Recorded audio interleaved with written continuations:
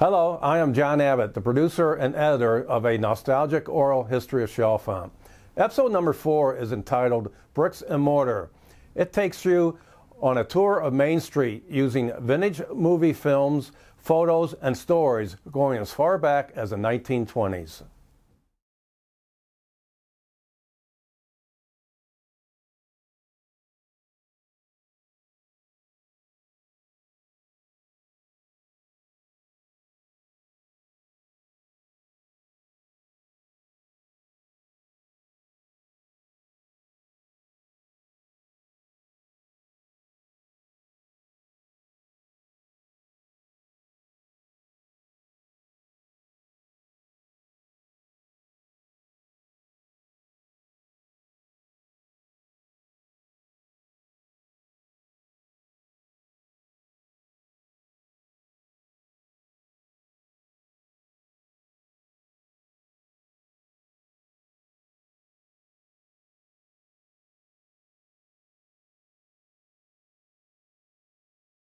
And we proceeded with great care and respect for the not only the building itself, but the building that is surrounded by a community that has a very deep and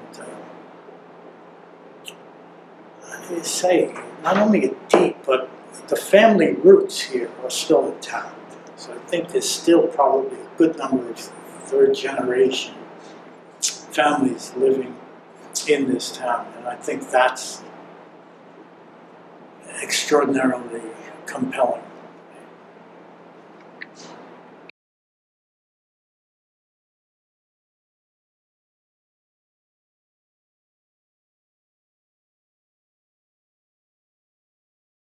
At one time, all of the mail came in and out of Chalfont on the railroad.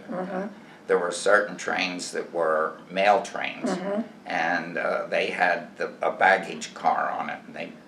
And that's where the mail was delivered, and then the station master had to bring it up the hill or take it down the hill to be there when the train came. That is, I remember it. That's right. And yeah. Jane, your father was the postmaster of Chalfont. That's correct. And we have a photo of dedicating the flagpole. Yes.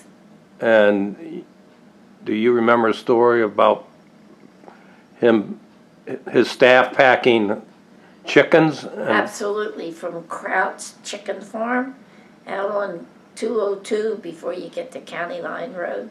They would bring them, the chicks in boxes, maybe 36 inches square, divided into 4 sections with 25 chicks in each section of the big box. He would process the boxes, how much it would cost to ship them, and then the station master, one of the Roy Ann's, would come up with a big wheelbarrow, load up about 4 boxes on the wheelbarrow, take them down the hill, stack them up, ready for when the next train came through. Yep. Go ahead, you tell them. Dr. Inches. I think his first name was Howard Inches. He was on Butler Avenue. I remember packing pills in bottles. He was like a so-called health doctor. Most of them were shipped out somewhere. He used to go around and give lectures, and he had a 2 or 3 day lecture in Chalfont, and he had people come from all over the country. It was basically a mail order type of operation, and so there was not enough, well, the hotel wasn't taking overnight guests, so he went around town and asked people to take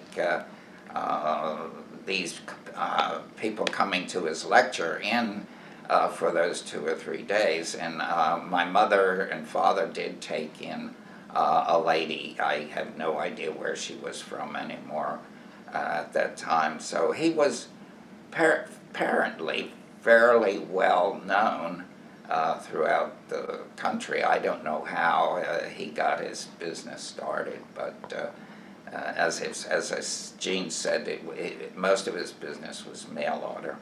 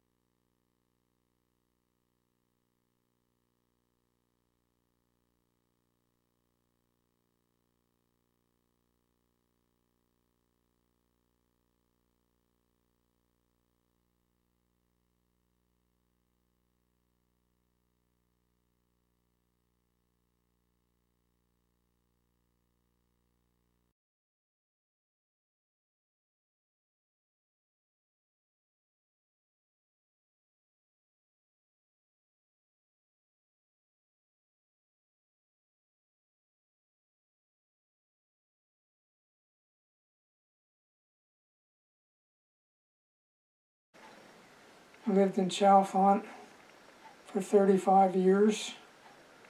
Lived on North Main Street from 39 to 62.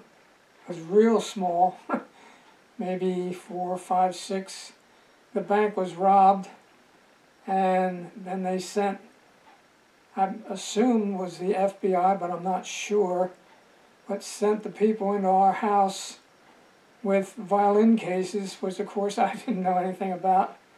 And they go upstairs and into my sister's bedroom, and they must have set up their guns on the windowsills out that window, because it looked right out that window to the front of the bank across the street. But as far as I know, nothing ever happened after that time when the bank was robbed.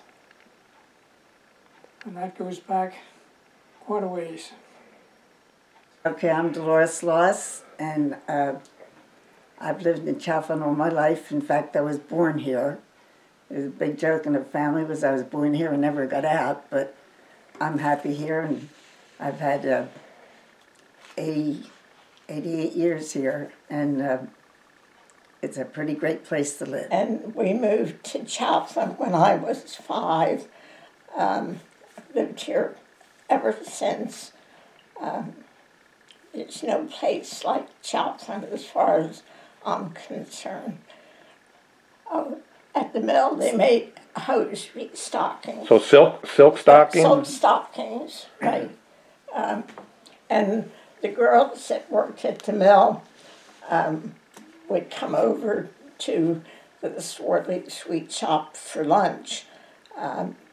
Every day there would be at least a dozen women that came over and had lunch at our sweet shop, which 2 doors up there was a drugstore, and they had soda fountain, and they decided to sell the soda fountain. My mother bought all the equipment from them and opened the sweet shop in our house. I think she paid something like $25 or $50 for everything that she needed to start the sweet shop from that. It was basically ice cream, or Ice cream, sandwiches. It was a place in town for the kids to go. There was no other soda fountain in town, so the kids would all congregate there. They would have the jukebox and they'd play it all night till Mother would close around midnight, I guess. Right, and during the war, we had to pull the curtains down so that there was no light in an air raid. And one time, my father was the air raid warden, and one time the curtains were not down far enough, and he saw the soda, he saw the jukebox, and he came in and almost shut us down because we were violating the no light provision. They used to throw something over the jukebox. Right. Like some coats or something of the kids, they'd throw it over to keep the light out, but I guess they didn't throw them over good enough that night. And so did the kids dance, or? Oh yeah. Oh yeah. What were the dances? Jitterbug. It was the jitterbug mostly. So all the teenagers in town would come. Right. And your mother didn't mind? Oh, she loved it. She loved it. And Joe Halberg, Herman Halberg, you'll probably hear about him. He would come down and bring his dog, and that dog would sit out on the porch and wait for him until he decided to go home. So what was the food? The ice cream floats? And ice cream cones? Ice cream sundaes, banana splits, milkshakes. Another thing that I remember, and I was young, but when the war started and the boys started being drafted, every night before that boy was leaving for camp, I might get a little emotional, Mother would close the store at a certain time, she'd make a big spaghetti dinner for all the kids that were there for a send-off for those kids. And actually, because of the war is why she had to shut it down, because you just couldn't get the supplies for it. Where'd the ice cream come from? Philly. Philadelphia, it was Breyers, and they had gas rationing, and that's why they send it up on the train where Phil and I would go bring it home in the little red wagon. And we all hated the job of being on duty during the dinner hour. In fact, you learned to eat your food really fast so that if you had to go wait on somebody while we were having dinner. Sundays were 10 cents. Banana splits were 20. So milkshakes were 15. And you could also get what was called a trip around the fountain, which it was a fountain, and they had different syrups, which you pushed the button and, the syrup came out. So if they were real adventurous, they'd ask for a trip around the fountain, and that meant they would get a little bit of each of the different syrups. But it was not a very tasty drink, but some people liked it. And Hamilton Street was really the industrial portion of Chalfont. One street. Our industrial city. Right. And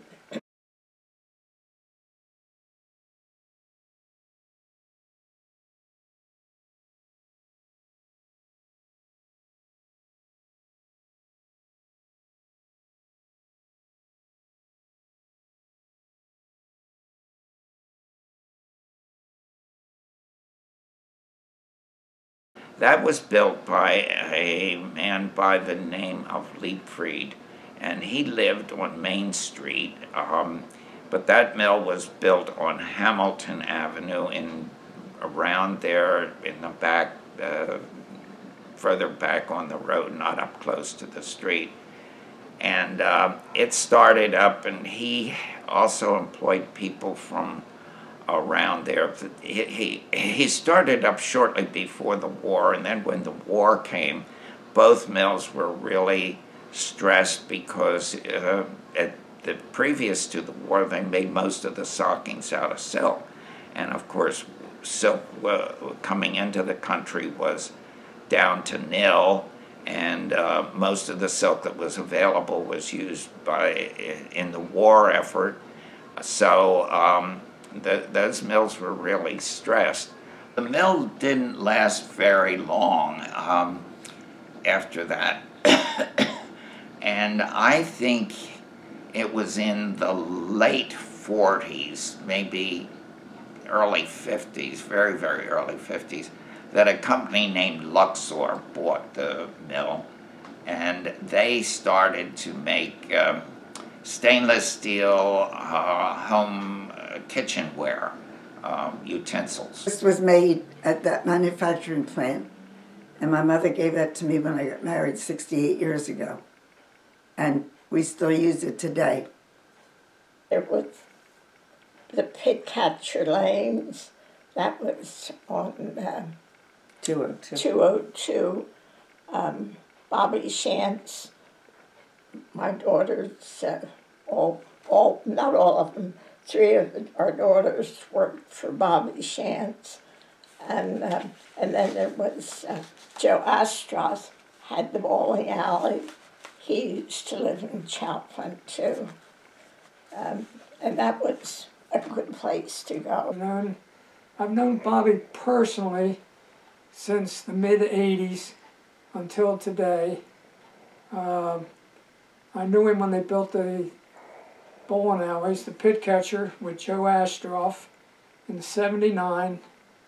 So I started bowling leagues then and bowled there till about the mid to later '90s with a lot of different teams, and had a lot of fun there. I have no idea why he picked Chalfont. he lived in Ambler, and Joe Ashtroff lived in Chalfont. He lived down near Unami Junior or Unami Middle School, I guess it was then. I guess it's junior high now. But that might have been one reason, with Joe Ashtroff living in Chalfont. We had Weimer's store where Manhattan Bagel is now. That was neat. That was then Bartleson's bought it. Weimer's store sold everything. It was sort of dark. Everything looked wooden, and but they sold everything. A man and his wife, Mr. and Mrs. Weimer, worked in it. Right.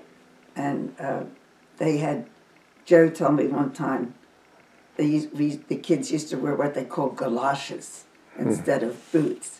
And he would go upstairs in the Weimer store because that's where they had the galoshes. Yeah. Yeah, and the knickers. Yeah.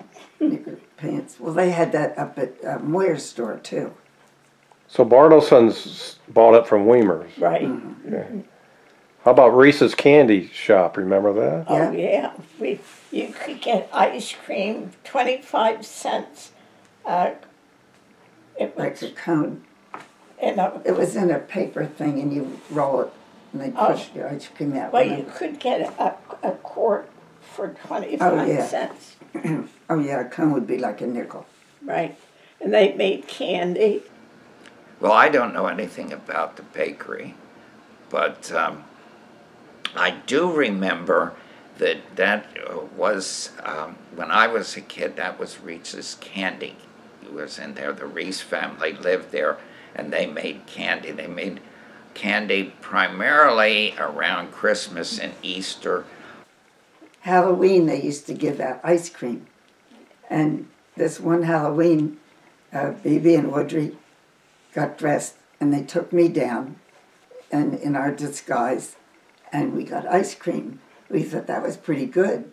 So we went home, and we quick changed into different clothes and went back down again. And I can remember her saying, I think you girls were here before.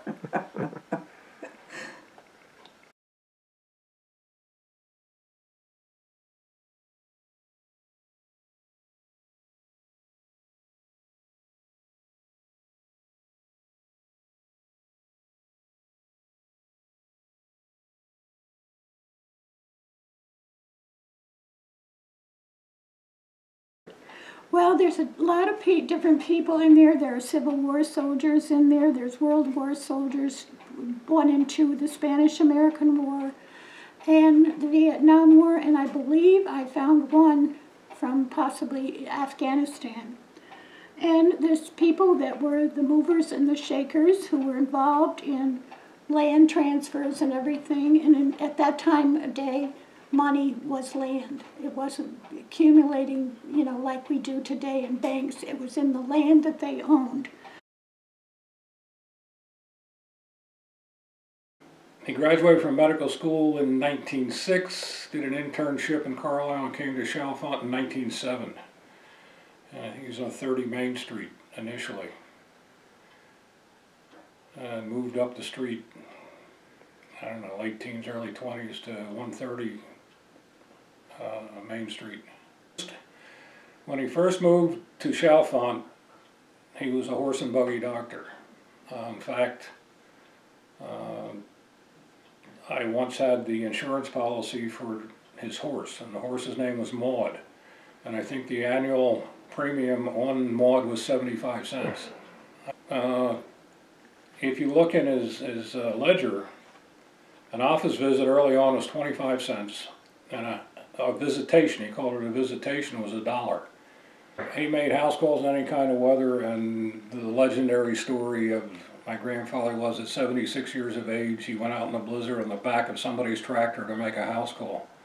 I had all of his ledgers at one time. I'd given a couple to my brothers and other people in the family.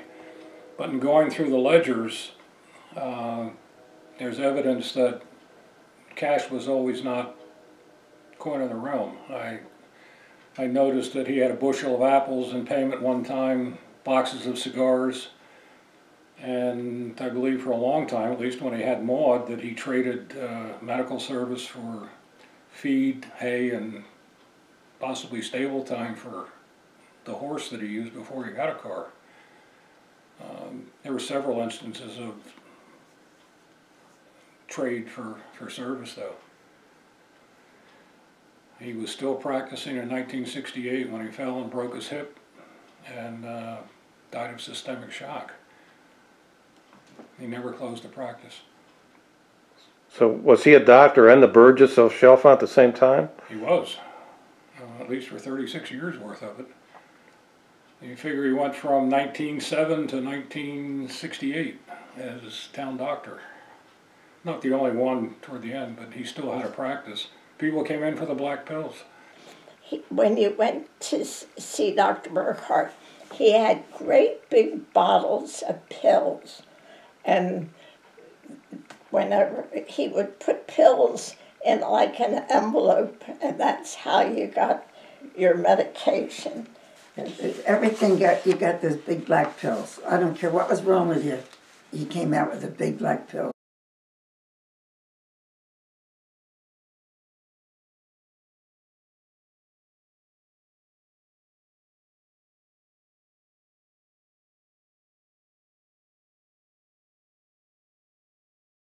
Welcome to my home. This is 145 North Main Street in Chalfont, Pennsylvania.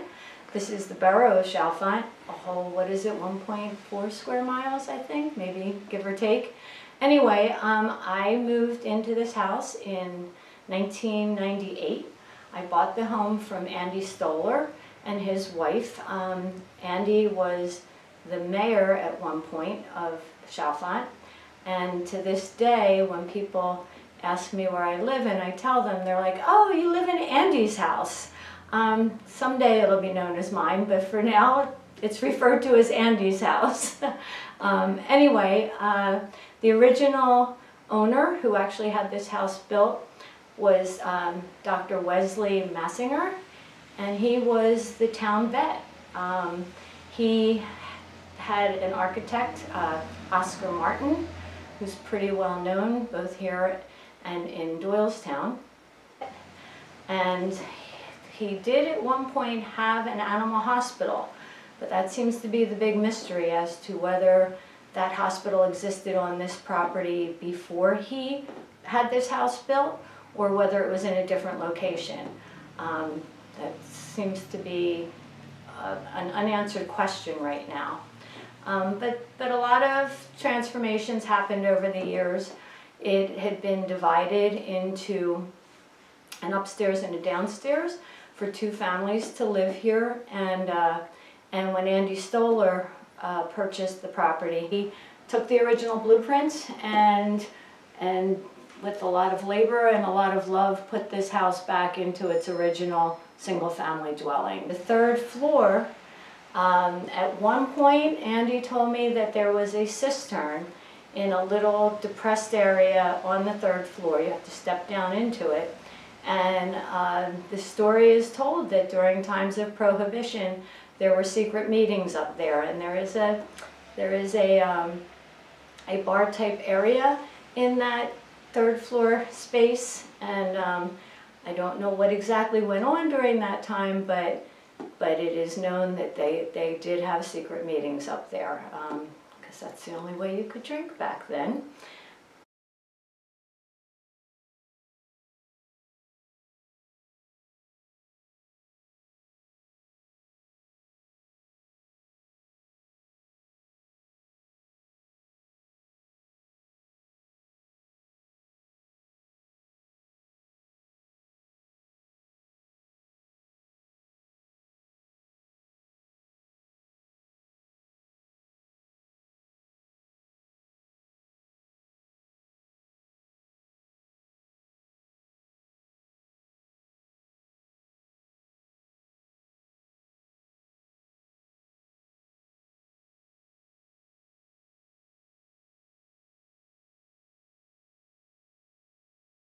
My name is John Hartzell. I'm an attorney in Doylestown, and I'm a relative of the founder of the Chalfont, of the Hartzell's Mill in Chalfont.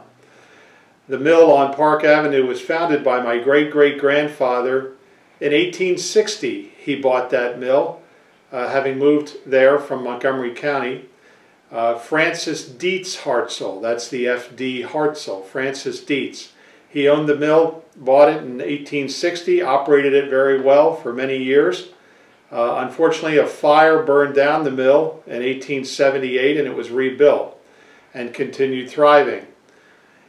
F.D. Hartzell died in 1888 and the mill was turned over to two of his sons, B. Frank Hartzell and James Hartzell, who continued to run the mill well into the 1900s, and they turned it over then to B. Frank's two of his sons, Russell Hartzell, who was my grandfather, and his brother, Stuart Hartzell, who operated the mill until 1950 when Russell Hartzell passed away, and then Stuart Hartzell, the surviving brother, owner of the mill, sold his interest sometime in the 1950s. So it began with my great-great-grandfather, F.D. Hartzell, to my great-grandfather, B. Franklin Hartzell, then to my grandfather, Russell Hartzell, and then it was sold in the 1950s.